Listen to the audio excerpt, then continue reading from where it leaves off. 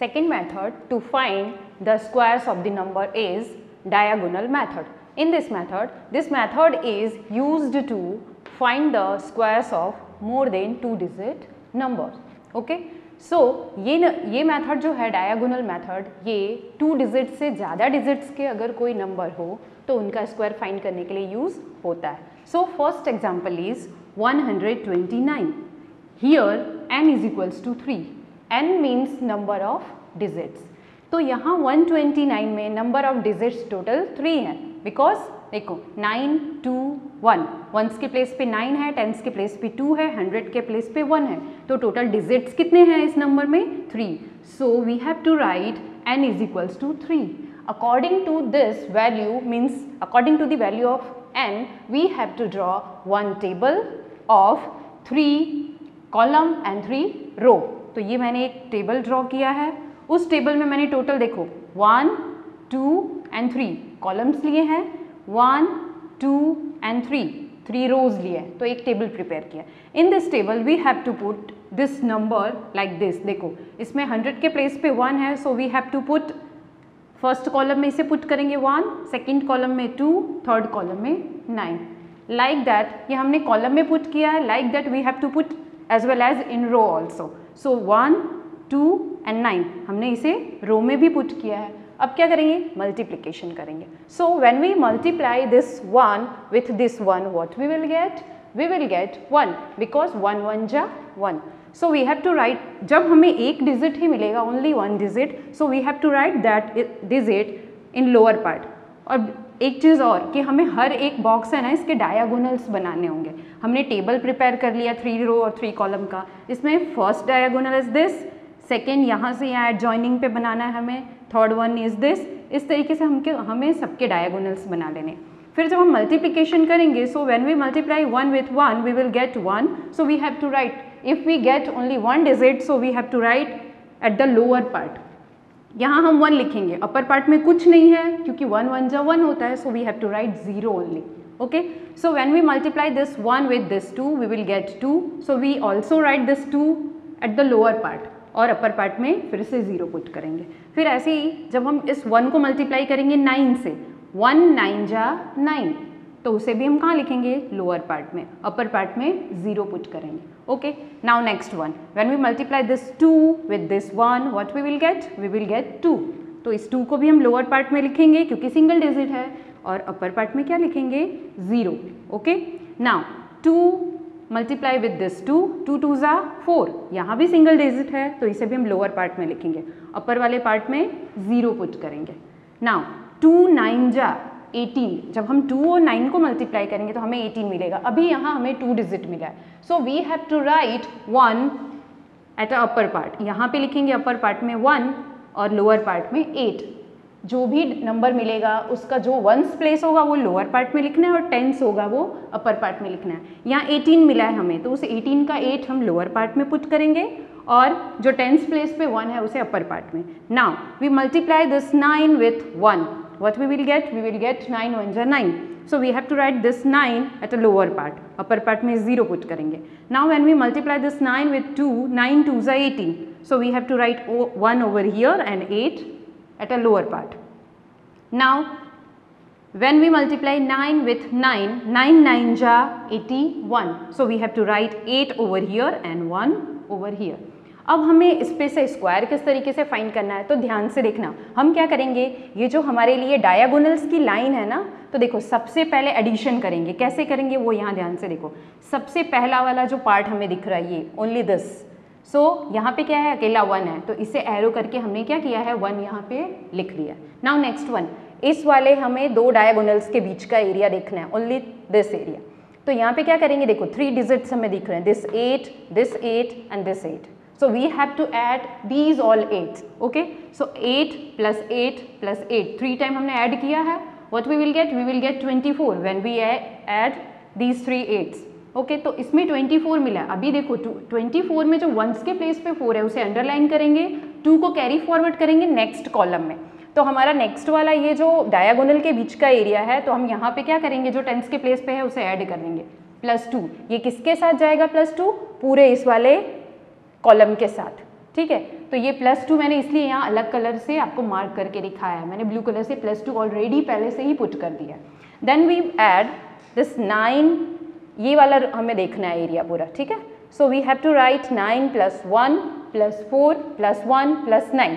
तो देखो यहाँ लिखा है ये पूरा, और ये जो 2 इसका 10th प्लेस था उसे ऐड कर दिया। तो जब हमने 9 + 1 + 4 + 1 + 9 + 2 किया है तो हमें क्या मिला है 26। In this 26 also we got 2 digits, in this we have to underline this 1's place, और फिर से क्या करेंगे, ये जो 2 है उसको हम नेक्स्ट कॉलम में ऐड करेंगे ये वाले में। तो यहाँ भी हम क्या कर देंगे +2 कर देंगे, वो इसमें ऐड हो जाएगा। अब देखो इसमें भी क्या है, हम 0 को कंसीडर नहीं करेंगे, सिर्फ डिजिट्स लिखेंगे, वो नंबर्स जो ग्रेटर देन 0 है। तो 2 + ये एक्स्ट्रा वाला 2, कौन सा एक्स्ट्रा है, तो हमने पहले से कैरी फॉरवर्ड किया है वो वाला। तो यहाँ लिखा है 2 + ये जो कैरी फॉरवर्ड वाला 2 है वो भी हमने यहाँ पे लिखा है। जो कैरी फॉरवर्ड वाला है उसको मैंने अलग कलर के मार्कर से मेंशन किया हुआ है यहाँ पे। ओके, नाउ नेक्स्ट इनका एडिशन जब हम करेंगे 2 + 2 + 2 व्हाट वी विल गेट 6। अभी नेक्स्ट में क्या है, नेक्स्ट कॉलम में ये वाला हमें देखना है यहाँ पे। तो यहाँ है 0, 1 and 0, so we have to right only this 1। तो ये 1 लिखेंगे हम, डायरेक्ट आंसर में 0 प्लस करेंगे तो 1 ही आएगा। और लास्ट वाला जो ये पोर्शन है यहाँ पे 0 है, तो उस 0 को डायरेक्टली हमने यहाँ 0 लिखा। लेकिन देखो मैंने इस 0 को अंडरलाइन नहीं किया है, क्यों? अब हमको ये टोटल हमने जो फाइंड किया इस पे से हमें 129 का स्क्वायर लिखना है। So how can we write it? We can write from here. देखो कभी भी किसी नंबर के आगे, जैसे मैं आपको एक एग्जांपल देती हूँ, मैंने यहाँ लिखा है 14, अभी इसके आगे अगर मैं 0 पुट करती हूँ तो इस 0 की कोई वैल्यू नहीं है, but when I put this 0 after 14, okay, तो ये क्या हो जाएगा 140। तो 0 की वैल्यू आ गई, अभी बढ़ गई ना उसकी वैल्यू। लेकिन किसी भी नंबर के आगे कितना भी मैं 0 लगा दूँ, इट्स मीनिंगलेस।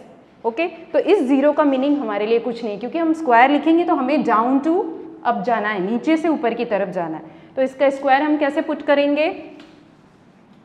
देखो इस पे से हम स्क्वायर कैसे लिखेंगे, 1 6 6 4 1, जो मैंने अंडरलाइन किया वो हम स्क्वायर लिखेंगे। Thus we have 129 square is equals to 16,641. Okay, let's see another example. In example number 2, the given number is 1840. Here the number of digits are 4. So we have to write n is equals to 4.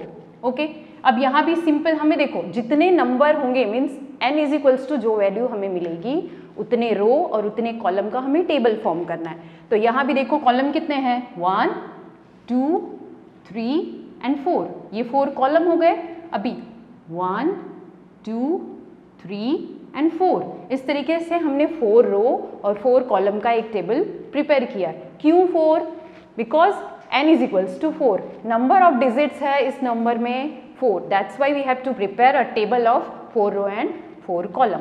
अभी हम सबके diagonals बना देंगे। तो देखो ये diagonal बनाया है, सारे को ज्वाइन करके हम डायगोनल इस तरीके से प्रिपेयर करेंगे। अब हम नंबर्स को पुट करेंगे जैसे हमने एग्जाम्पल नंबर 1 में पुट किया था। 1840 में जो फर्स्ट डिजिट है वो यहाँ पुट करेंगे 1, देन 8 4 0, ये हमने कॉलम में पुट किया। इसी तरीके से रो में भी पुट करेंगे 1 8 4 and 0। Now we have to multiply, 1 1 जा 1, so we have to right this 1 जैसे हमने पहले किया था सेम वैसे ही लोअर साइड में पुट करेंगे डायगोनल के। तो यहाँ पुट किया, अपर साइड में we have to put 0। Now in this 1 8 जा 8, so we have to right 8 over here and upper side में 0। 1 4 जा 4, so we have to right this 4 in lower side and upper side में 0। 1 0 जा 0, तो यहाँ पे दोनों जगह पे 0 पुट करेंगे, क्योंकि हम सब जानते हैं कि किसी भी नंबर को अगर हम 0 से मल्टीप्लाई करते हैं तो answer will be 0 always. Okay, now 8 1 जा 8, तो उसमें भी 8 सिंगल डिजिट है तो वो हम लोअर साइड में पुट करेंगे। देन 8 8 जा 64, यहाँ हमें 2 डिजिट नंबर मिल रहा है, so we have to put 6 over here and 4 over here. Okay, now 8 4 जा 32, so we have to put 3 over here and 2 over here. Now 8 0 जा 0, तो यहाँ भी 0 0 पुट कर दिया हमने। Now 4 1 जा 4, यहाँ भी सिंगल डिजिट है तो लोअर साइड में पुट करेंगे, अपर साइड में 0। Now 4 8 जा 32, तो इसमें भी हम 3 अपर साइड में और 2 लोअर साइड में पुट करेंगे। नाउ 4 4 जा 16, तो 1 यहाँ पुट किया और 6 लोअर साइड में। 4 0 जा 0, तो दोनों जगह पे हमने 0 पुट किया। नाउ 0 से मल्टीप्लाई करना है। जब भी हम 0 से किसी भी नंबर या डिजिट को मल्टीप्लाई करते हैं, always we will get 0 only. So we have to put 0 0 0 0 0 0 0 0, सब जगह पे क्या पुट कर देंगे? 0। Now we have to add. कैसे ऐड करेंगे? जैसे हमने इसके पहले किया था, ये सारा एरिया ले करके। तो सबसे पहले वाला ये है, तो इसके लिए तो 0 ही आएगा, तो 0 पुट कर दिया। सेकेंड वाले कॉलम में भी यहाँ देखो, इसको हमें मेंशन करना है, तो यहाँ भी सारे 0 हैं, तो इसके लिए भी 0 पुट कर देंगे। अब यहाँ पे देखो ये पोर्शन, यहाँ भी 0 0 6 0 0 है, तो ओनली मैंने 6 लिखा है क्योंकि 0 तो ऐड होगा नहीं, तो मैंने इसके लिए सिर्फ 6 लिखा है और यहाँ भी फाइनल में 6 लिखा है। अब यहाँ देखो ये वाला कॉलम 0 0 2 1 2 है, इसमें भी मैंने 0 नहीं लिखा है, सिर्फ 2 1 2 को ऐड किया, तो यहाँ लिखा है 2 + 1 + 2। So what we will get? We will get 5. Now next, अब ये हमें देखना है 4 + 3 + 4 + 3 + 4, तो ये मैंने यहाँ ऐड किया है 4 + 3 + 4 + 3 + 4। इनका जब एडिशन हम करेंगे तो हमें क्या मिलेगा? 18। 18 में से 8 वहाँ पे रखेंगे और 1 को क्या करेंगे? हम कैरी फॉरवर्ड करेंगे। अभी नेक्स्ट में 8 + 6 + 8 करेंगे और वो कैरी फॉरवर्ड वाला 1 भी ऐड करेंगे। यहाँ पे देखो 8 + 6 + 8 + 1, what we will get? We will get 23। 23 में 3 को अंडरलाइन किया है और 2 को वापस कैरी फॉरवर्ड किया है नेक्स्ट कॉलम में। तो जब हम इस अभी नेक्स्ट कॉलम क्या है, यहाँ पे सिर्फ 1 है और कैरी फॉरवर्ड वाला ये 2 भी ऐड करेंगे, देन 1 + 3 = क्या मिलेगा हमें? 3। और लास्ट में क्या है? यहाँ अकेला 1 है, सॉरी अकेला 0 है, तो यहाँ पे क्या लिखेंगे? 0, और इस 0 को हम कंसीडर वापस नहीं करेंगे। जब हमें स्क्वायर लेना होगा तो हम कैसे लिखेंगे? जो मैंने अंडरलाइन किए हैं वो डिजिट्स हम लिखेंगे। So we have to right this 3 3 8 5 6 0 0। अभी देखो यहाँ भी 0 है, लेकिन ये 0 कहाँ आ रहा है? देखो हमने जब लिखा है तो thus we have 1840 square is equals to 3385600। अभी देखो यहाँ भी 0 तो है, लेकिन कब है? ये इन सारे डिजिट्स के बाद है। इस 0 को मैंने पहले नहीं लिखा है, बाद में 0 आता है तो उसकी वैल्यू होती है, अदरवाइज उसकी वैल्यू नहीं होती है। तो यहाँ हमें स्क्वायर में क्या मिला है? 1840 का 3385600। Okay, thank you.